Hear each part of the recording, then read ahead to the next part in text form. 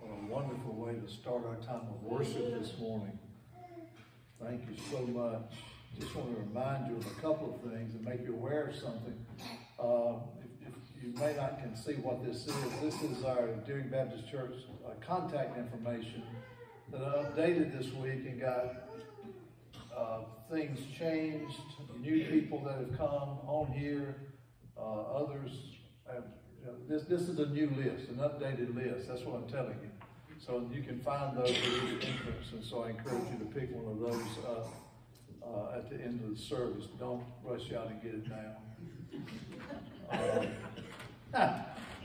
I've got to get one now, they say. Anyway.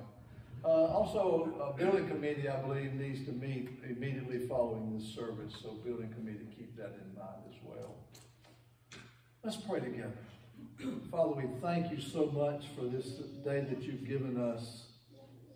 And Lord, I thank you for each person that's here today. And we give you praise for your presence that's here today. Yes. And Father, we know as we gather here that there are many things on the hearts and minds of those who are here. For some, we pray that are traveling either are back home or traveling, going to be traveling away soon. We pray for traveling mercies for them. For some that are recovering from surgeries, we pray that you'll just continue to bless them and heal them. Father, there are many on our hearts and minds today that are struggling with various kinds of illnesses and infirmities, and we just lift them to you, knowing that you hear our prayers and that you answer them according to your holy and perfect will. Lord, we do give you praise for this time together and pray that all that we do will bring honor and glory to your name. And it's in Jesus' name we pray. Amen. Amen. All right, children, come join me at the front. I've got a friend with me today.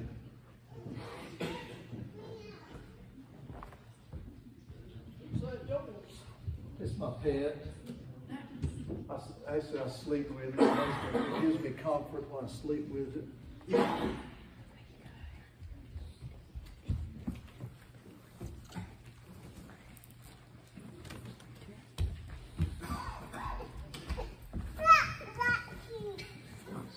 It's a sheep. You're so. I was going to ask what this is. I couldn't decide if it was a sheep or not. Okay, I'll let you hold it. Let me ask you, what if you had a favorite toy and you couldn't find it? What would you do if you had a favorite toy and you couldn't find it? What would you do? Would you just say, oh, well, I got lots of other toys? Or would you search and search and search until you found it? And in searching, would you drive your mommy and daddy crazy saying, I can't find it, you need to help me? I think a lot of that latter would happen, won't you? Yeah. But you wouldn't give up, would you, if you couldn't find your favorite toy? You'd want to find it. Well, in the Bible this morning, in the sermon, I'm going to talk about some things that Jesus talked about. And one of them was about a shepherd who had 100 sheep. That's a lot of sheep, isn't it? 100 sheep. And one little sheep got lost. It was lost. And you know, the shepherd didn't say, oh, well, I got 99 sheep still. I'll just forget that one. He didn't say that. He went and he looked and he searched and he searched and he looked and he kept looking and he kept looking until he found the one lost sheep. And then, you know what he did? He picked it up and carried it back to the other sheep. And he was so excited that he found his one sheep. Why did he do that? Because he cared about his sheep. He really loved them. And that reminds us of how much God loves us, doesn't it? Even though there's millions of people in the world, every one of us, God loves so much. He loves every one of us so much. And it doesn't matter that there are millions of other people that he loves. He loves us also. He loves us so much. Okay? Let's thank him for that. Father, we thank you so much for loving us. And that, Father, we thank you that you're always with us. And that you actually love us enough that you sent Jesus to die on the cross for our sins. So that we could ask you for forgiveness of our sins. And you could welcome us into your family.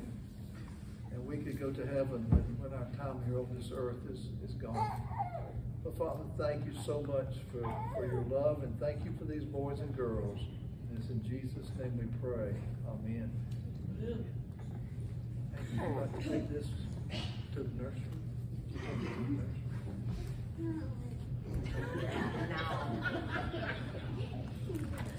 Trying to get a helper.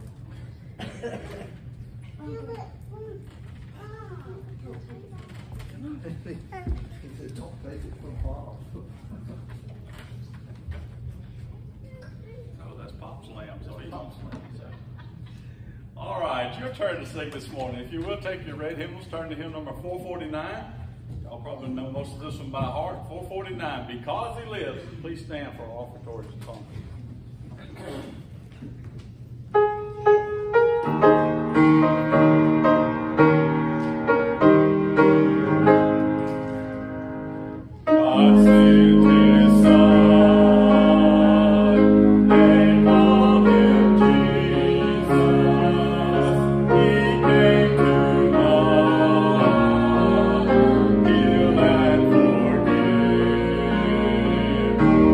He lived and died.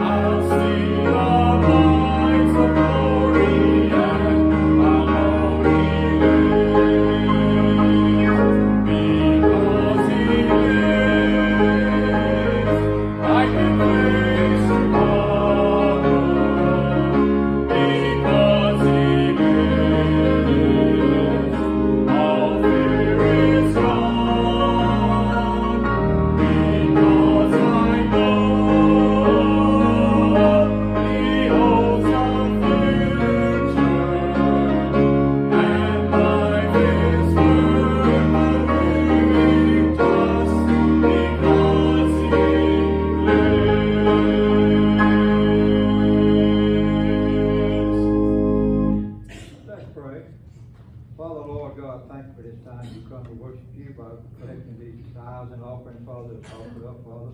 Father, I pray we use them to better your kingdom and honor Jesus Christ, Lord, in precious name I pray. Amen.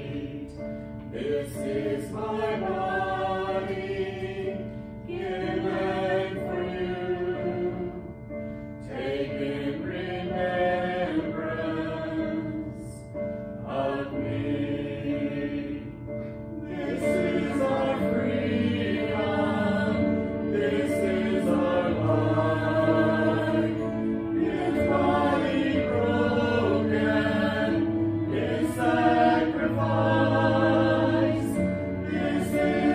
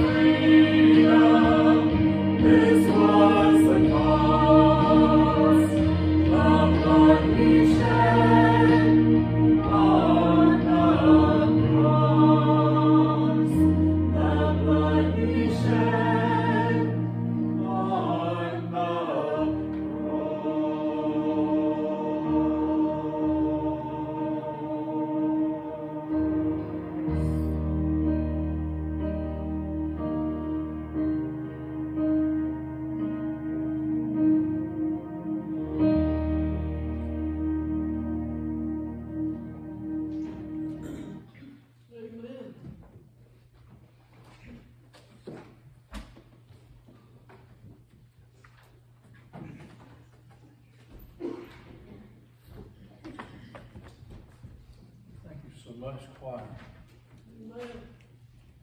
Beautiful, beautiful song, and you always lead us so well into worship and worship. So thank you for that. I invite you to turn in your Bibles to Luke chapter 15. Some very familiar passages here. And while you're turning there, I want you to listen to what is one of the most, if not the most famous verse in the Bible, and that's John 3:16. John 3:16 reveals the heart of God to us. It also states who the first original missionary was. That for God so loved the world that he gave his only Son, that whoever believes in him should not perish, but have eternal life. John 3:16 gives us the heart of God as a heart of love, and it tells us that the Lord is the very first missionary. Why do I say that? What does a missionary do? They leave home and go to another place to share the gospel. Jesus left home, didn't he? He left the perfection and the glory of heaven, and he took on flesh and he came to earth to live and be the gospel. He is the first missionary. You see, that was God's plan before the creation of the world. His plan was for his only Son, Jesus Christ, to come to earth, to be born of a virgin, to live a sinless life, and to die for our sins on the cross. Amen. So why did Jesus willingly do this? Well, because of his amazing love, he did not want anyone to spend eternity in hell. Amen. That's the heart of God. And if we're going to be followers of Jesus, Christians, and if we're going to be on mission for him and the world around us, then here's the reality. Our hearts must be moved by the same things that move his heart. And our hearts must rejoice over the same things that would cause his heart to rejoice. Amen. So to learn to remind ourselves about the heart of God, we're going to look in Luke 15. And here Jesus tells 3 parables in response to criticism from the religious leaders about the people he was spending time with, about the people he was hanging out with. Well, what was their criticism? Look in Luke chapter 15. Look at verses 1 and 2. It says, "Now the tax collectors and sinners were all drawing near to him," to Jesus. They were coming near to Jesus. "And the Pharisees and the scribes grumbled, saying, 'This man receives sinners and eats with them. How dare he? He's hanging out with sinners.'" They didn't understand him at all, did they? Why did Jesus come to earth? To die for sinners. Amen. And he's hanging out with sinners, and the religious folks are getting upset. So why did he spend time with sinners? Because they were the ones who needed to experience his love and grace. Amen. The truth is that the Lord is calling us to spend time with the sinners around us. Amen. With your Bibles open to Luke chapter 15, I'm going to read all 3 of these parables. And then we're going to look at what it tells us about the heart of God. It says, "So he told them this parable. What man of you, having 100 sheep, if he lost one of them, does not leave the 99 in the open country and go after the one who is lost until he finds it? And when he has found it, he lays it on his shoulders, rejoicing. And when he comes home, he calls together his friends and his neighbors, saying to them, 'Rejoice with me, for I have found my sheep that was lost.' Just so, I tell you, There will be more joy in heaven over one sinner who repents than over 99 righteous persons who need no repentance. Amen. Or what woman having 10 silver coins, if she loses one, does not light a lamp and sweep the house and seek diligently until she finds it? And when she has found it, she calls together her friends and neighbors, saying, "Rejoice with me, for I have found the coin that I had lost." Just so I tell you, there is joy before the angels of God over one sinner who repents. Amen. And he said, there was a man who had 2 sons. And the younger of them said to his father, "Father, give me the share of my property that is coming to me." And he divided his property between them. Not many days later, the younger son gathered all he had and took a journey into a far country. And there he squandered his property in reckless living. And when he had spent everything, a severe famine arose in that country and he began to be in need. So he went and hired himself out to one of the citizens of that country, who sent him into his fields to feed pigs. And he was longing to be fed with the pods that the pigs ate, and no one gave him anything. But when he came to himself, came to his senses, he said, "How many of my father's hired servants have more than enough bread, but I perish here with hunger? I will arise and go to my father, and I will say to him, Father, I have sinned against heaven and before you. I am no longer worthy to be called your son. Treat me as one of your hired servants."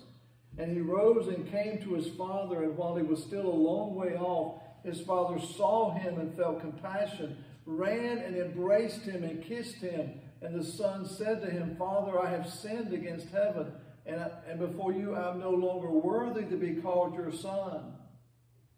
But the father said to the servants, "Bring quickly the best robe and put it on him. Put a ring on his hand and shoes on his feet, and bring the fattened calf and kill it. Let us eat and celebrate. For this my son was dead and is alive again. He was lost and he is found." And they began to celebrate. So what do these parables teach us about the heart of God? Amen. And what do they teach us about our heart as we recognize and realize we've been called to be on mission for him and with him? So what does it teach us? First of all, it teaches us that God loves the lost. Amen. We can see the love of God for lost people in these parables. See, only a shepherd who loves his sheep would leave the 99 and go looking for the one lost sheep. Amen. The knowledge that he still had 99 sheep does not compensate for the sense of loss and concern over the one sheep that is lost. Amen. We can also see the love of God in the face of the Father, who looks intently across the horizon waiting for his lost son to come home. Only a father who truly loves his son could resist the temptation to go after the son, to force him to come home. But instead, he patiently waits for the son to come to his senses. Amen. 2 Peter chapter 3, verse 9, the Bible says, "The Lord is not slow to fulfill his promise, as some count slowness, but is patient toward you, not wishing that any should perish, but that all should reach repentance." Amen. So here's the question we need to ask ourselves this morning. Do we love the lost people like God loves them? Do we love them so much that we're giving of ourselves to get to know them and to share the love of Jesus with them? Do we love them so much that we're willing to do whatever it takes to reach them because we do not want anyone to perish in hell? Or do we have a different attitude? Do we have the attitude that's opposite of this shepherd in the parable? The attitude that says if just one sheep wanders off, let him wander back. Or we may think that we have 99 more, let him go. Just one sheep. Do we have the attitude that says if the son made the deliberate choice to leave, let him go? Let's just focus on what I have left. Come on. Do we have the attitude that says if the lost and unchurched want to come to church, they know where it is, so why should we go to them? I hope not. Because the lost are out there waiting. Amen. And they desperately need to hear the good news of Jesus Christ. And we should go to them and the unchurched because Jesus loves them enough that he died for them. And he calls us to love them enough to go to them and share his love with them. Amen. The Lord keeps reminding me of something. You know, you go out in the world today and you see some freaky looking people. Have you noticed that? Amen. You see people dressed in all kind of ways with all kind of stuff on their... I mean, they just look weird. And I'm saying this as a guy in a suit, so, you know, they probably think I look weird.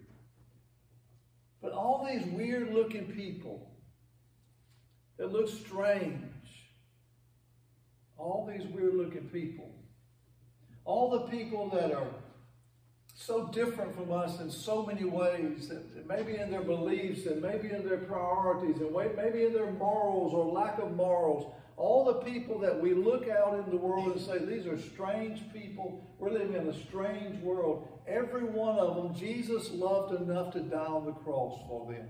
Amen. And they desperately need to hear the gospel.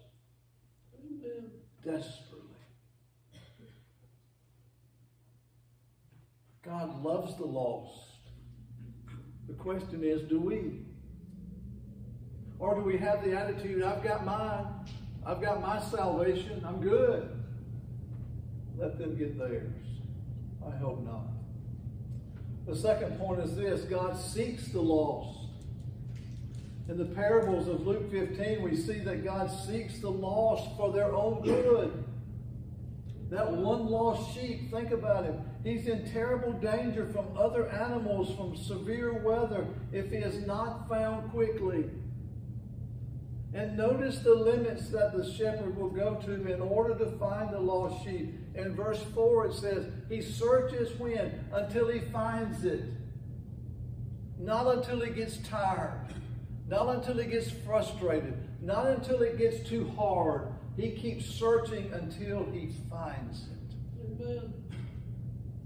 There's a lot in that phrase there for us when it comes to seeking lost people and wanting to share the gospel with them. Because how often do we say it's just too hard? Or they don't want to talk to me? Or whatever the excuse is we may have, but be like the shepherd, search until we find. Amen. You see, also the lost coin cannot realize its true value until it's found. And the lost son can never be what he was meant to be until he comes home. Amen. We also see that God seeks the lost persistently. As we've already mentioned, God is like the shepherd who searches through every hill and every valley until he finds the one lost sheep. God is like the woman who searches every corner of the house until she finds the lost coin. He's persistent. Amen. There's an old poem, and I can't remember all the words, but I remember the title. I was first introduced to it in seminary. That's how long ago it was. And it's about God, and the title is The Hound of Heaven. Amen. Google it sometime. The Hound of Heaven. You'll find it. It reminds me of this. But we also see that God seeks for the lost patiently. God is like that father who patiently waits on the son to come to his senses and come home. And God will provide as many witnesses as needed to turn the lost toward himself. He's patient. Amen. He will provide witness after witness after witness to point them to Jesus. You see, these parables are about the very nature of God and what should be the nature of his church. Amen. But remember, what led Jesus to tell these parables were the words of the Pharisees, the religious leaders. Remember, they were grumbling because he was spending time with sinners. He was spending time with sinners. Imagine that. The Son of God, who left the perfection of glory of heaven to come and die on the cross for sinners, is spending time with sinners. I can't believe they were not. I can't understand why they're shocked by that. But today, do you know we still have the same problem? Amen. It seems like we worked very hard to insulate ourselves from the very world Jesus says we should focus on. Amen.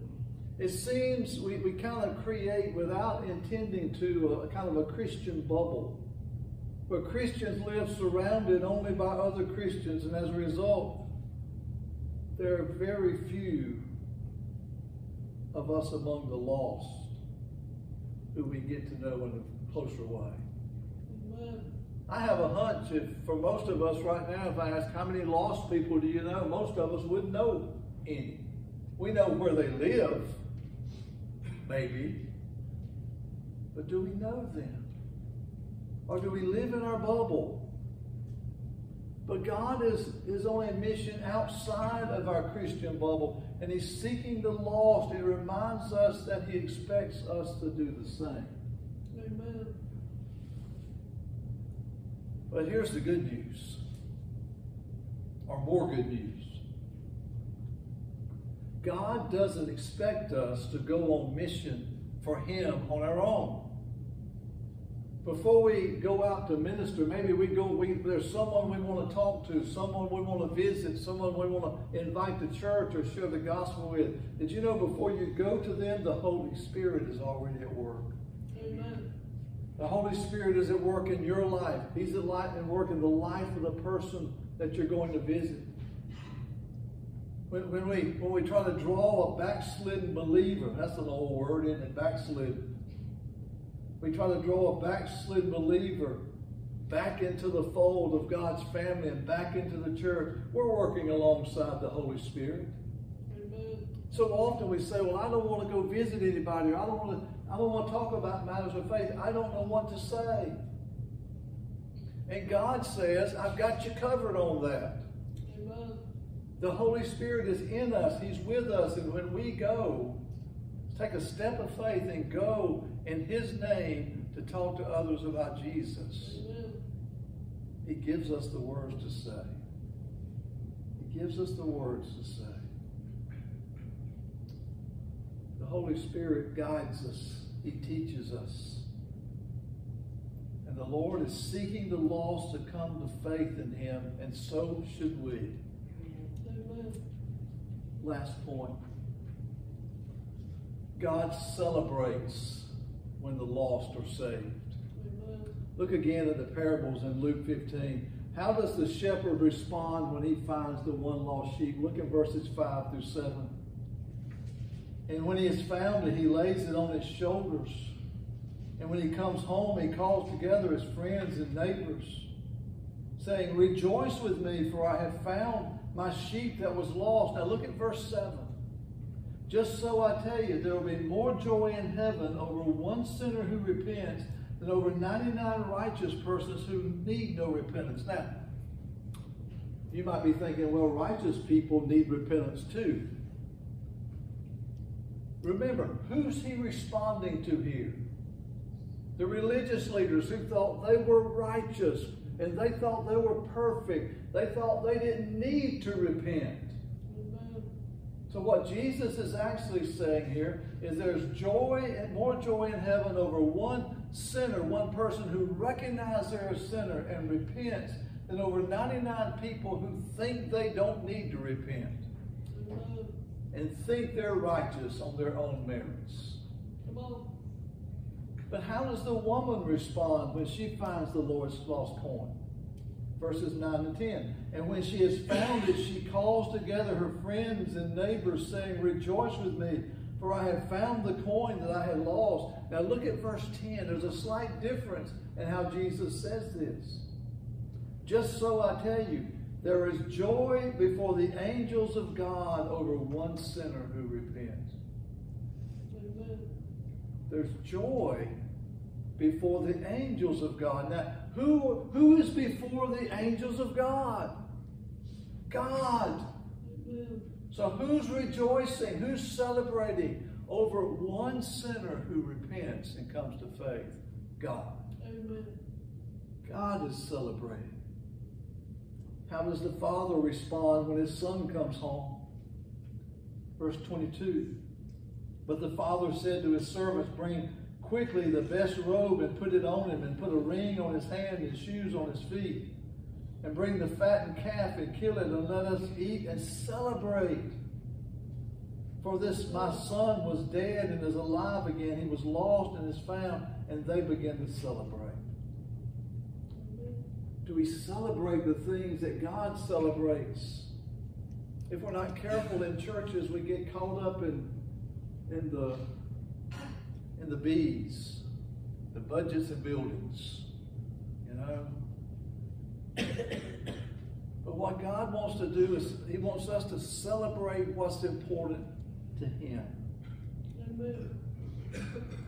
Him. Rejoice over what causes the Father to rejoice. Be excited over the greatest of all miracles, and that is the salvation of the lost.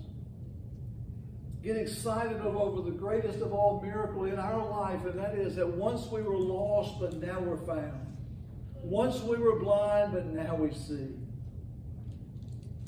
That's what God gets excited about. There's nothing wrong with budgets and buildings. Churches got to have them. We need to have them. We need to keep them up. But the most important thing, the reason we use our budget and our buildings is to reach the lost, is it not? Amen. Is it not? Well, if we're going to be on mission for the Lord, we have to have the heart of God, don't we? Amen. We need to love the lost. We need to seek the lost. We need to rejoice when the lost come home to Christ. So the question is, do we have the heart of Christ? Or do we have the heart of the older brother? There's more to that last parable, and I didn't read it. Amen. But you see that with this older brother out in the field, the older son. The older brother to the one who went and squandered everything. He came near that night when they were celebrating. He came near to the house and he hears music. He sees dancing. And he called one of the servants over and asked, what is going on? What happened here? And the servant said to him, well, your brother's come home. And your father has killed the fattened calf because he has received him back safe and sound. Amen. Now we might expect the older brother to be excited. He's home. Amen. But not him. Amen. He became angry. Refused to go in the house. Refused to go in the house. His father came out and begged him to come in. And listen to how he talked to his father. Look, these many years I have served you. Ooh. I've served you? Amen. Not I helped you. I worked with you. I served you. It's kind of cold, isn't it? He's saying I felt like a servant. And I never disobeyed your command. Yet you never gave me a young goat. You never celebrated me. And that I might celebrate with my friends. But notice this in verse 30. But when this son of yours, he couldn't even call him his brother. This son of yours came, who has devoured your property with prostitutes, who killed the fattened calf for him. And look what the father said to him. Whereas he talks about being the father's servant, the father says, son. Amen. Son, you are always with me, and all that is mine is yours. It's good, it's fitting that we celebrate and be glad, for your brother was dead and is alive. He was lost and he was found.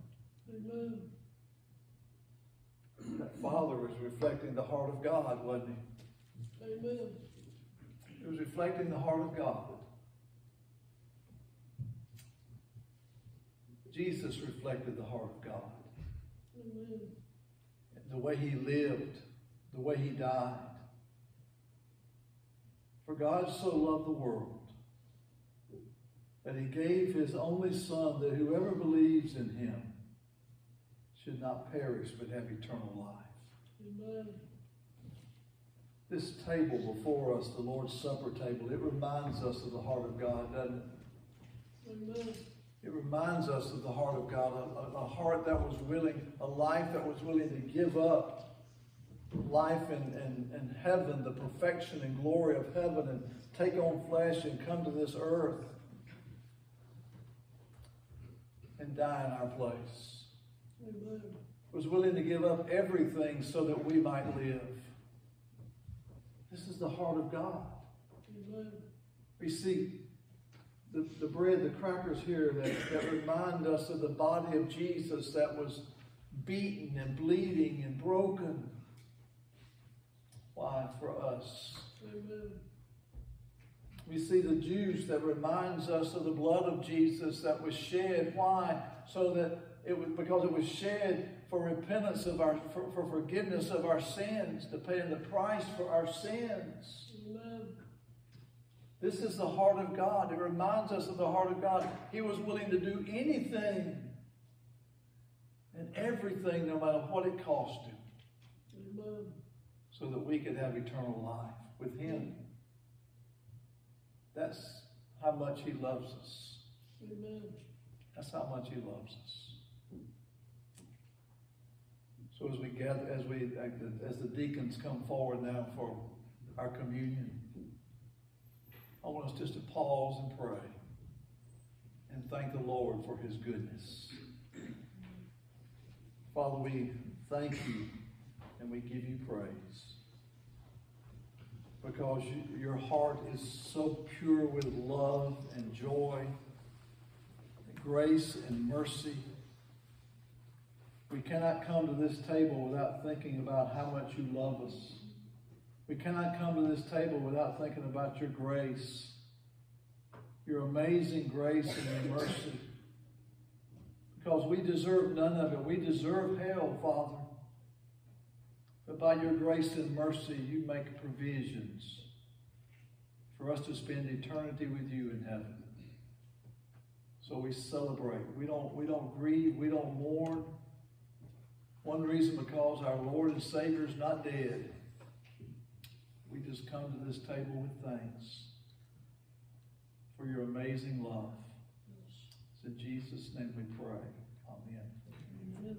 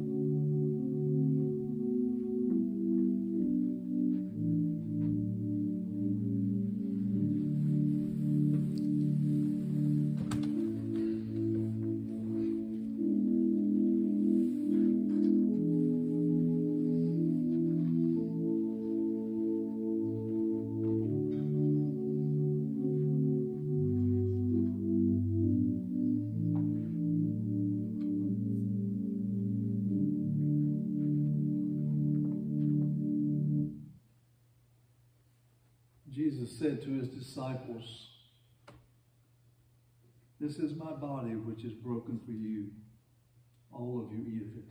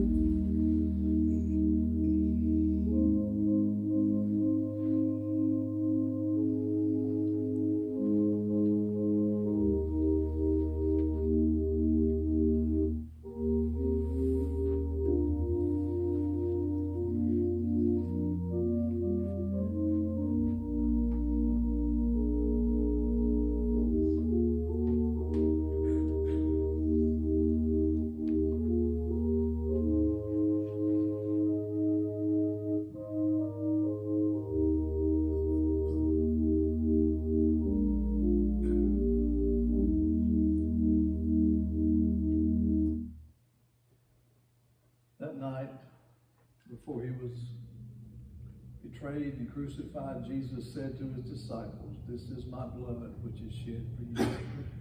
It was shed for the forgiveness of sins. So let's just be so thankful for that amazing gift. And then he said to them, "All of you drink it."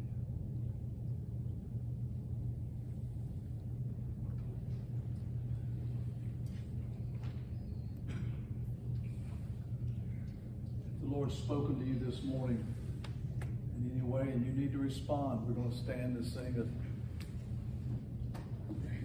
Hymn number 434, "I have decided to follow Jesus." If you need to respond publicly in any way, you need to come for rededication or to accept Jesus Christ as your Lord and Savior, I pray that if the day is the day, I pray you'll come. Won't you stand and sing?